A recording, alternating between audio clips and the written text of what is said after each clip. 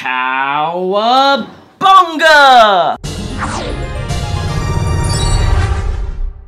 So last night I saw the midnight showing of Teenage Mutant Ninja Turtles. And to be honest, I was actually pleasantly surprised that this film was not as bad as I thought it was going to be. It actually exceeded my expectations, which were pretty fucking low, to be honest. For those of you who don't know, I love Ninja Turtles. I grew up on Ninja Turtles. Moreover, I've been reading Ninja Turtle comic books for quite some time. As you can see here, the original black and white violent Ninja Turtle comics.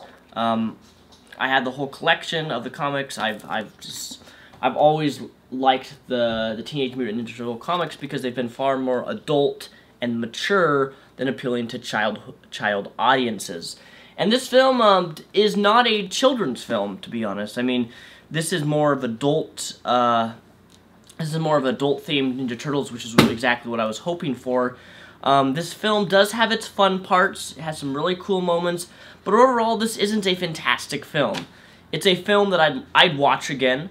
I'm not sure if I'd buy it, but in any case, it was fun. And so first things first is actresses. So Megan Fox is April O'Neil, which originally when I heard of this and saw the photos, I was like, oh my god, this is going to be another Transformers repeat. You have a sexy female, fat material. And actually, I can't believe I'm saying this, but April O'Neil's part, Megan Fox's acting was actually not as bad as the Transformers film. Maybe it's because she wasn't used as a primary sex object where she had her tits hanging out and bent her ass over vehicles half the movie, like in Transformers, but her role as April O'Neil actually worked. Her acting, as shocking as this is improved a bit. Like, she wasn't unbearable like she was in the Transformers films or other movies that I've seen her in. Would I have chosen her to play April O'Neil? No. But she wasn't a terrible April O'Neil, so that is right off the bat. It wasn't that bad, actually. It was bearable for me. Second thing is the Ninja Turtles themselves. So they're about 6 to 7 feet in height.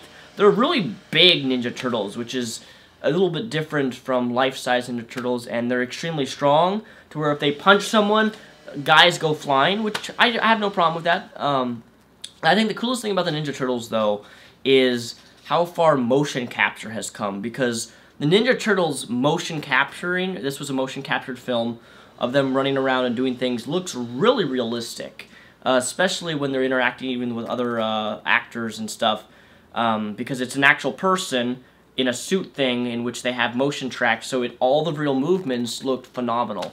Like, the motion tracking in this was fantastic. It looked like real movements of the Ninja Turtles. Another thing is the trailer of the Ninja Turtles was really deceptive. There was a lot of people bitching and upset about the fact that Ninja Turtles had the Shredder being a white Caucasian, which was William Fletchner, I'm not sure how you say his name. In the trailer, he's shown William Fletchner as being the Shredder. Well, he's not the Shredder, to be honest. People were saying we don't want a white Caucasian as a Shredder. He's a bad dude, but he doesn't play the Shredder. The guy who plays the Shredder, I don't even know his name, is actually part Japanese or Korean or whatever. And the problem with Shredder in this film, as he's one of my favorite top comic villains of all time, is that he doesn't appear very evil. He didn't seem like an evil villain to me. And that's the biggest problem of this film, was that Shredder didn't feel like a real nemesis villain. He was cool. His suit, as much as I thought about a robotic Shredder suit, it really wasn't, his suit wasn't that robotic. It had some really cool features.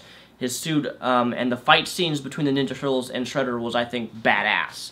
There's the few highlights of these scenes was, the trailer showed them, like, flying down, like, a mountain and, like, skiing down Hummers and stuff. That looked really stupid in the trailer, but that was actually one of the coolest highlights of the film that I was really impressed by, and it was really fun and entertaining. This film I would call is stupid fun.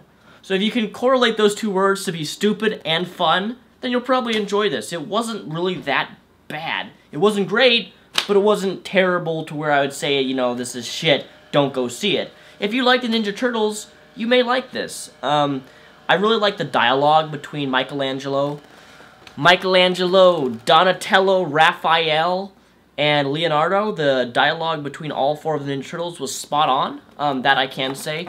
They really captured each personality of the Ninja Turtle perfectly, and that's something that I really appreciated of this film. However, I must say that this film is very generic. It's very cliche. It's a typical, like, the story's been done before. We know the story. It's very easy. It's understandable.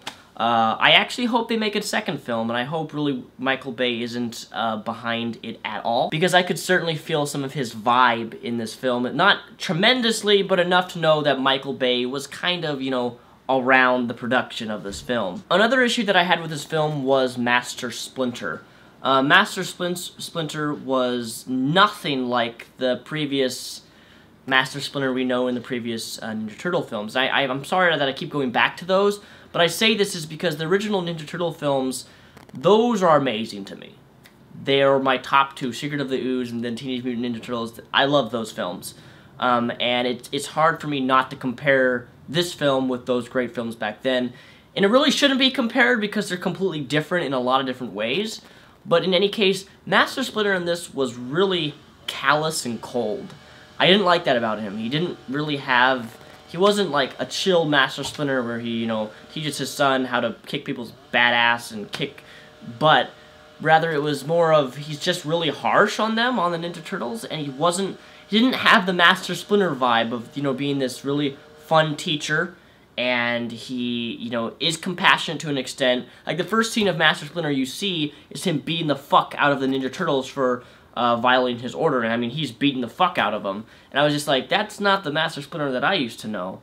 And then there was another particular scene where he's carrying around pizza trying to get the Ninja Turtles to explain what they did because they didn't want to tell him. And that was humorous, but for the most part, Master Splinter was just a cold-hearted bastard, which sounds weird to say since that's not the Master Splinter that I know in the comics, much less even the older film. Anyways, ladies and gentlemen, I would say go see this film. If you like the Ninja Turtles, I think you'll have the same opinion of me. It wasn't terrible, it wasn't incredible, but it wasn't shitty either, and, well, I enjoyed it. I just wish that Master Shredder was a lot more intimidating and scary like he was in the original 80s flick. Tomorrow will be the Wolf Among Us Let's Play that I've been procrastinating for quite some time. If you missed my video yesterday, it was The Walking Dead Season 2, Episode 4, which you guys have been requesting for quite some time. That is also my previous video, which is linked in the annotation above this video right up there.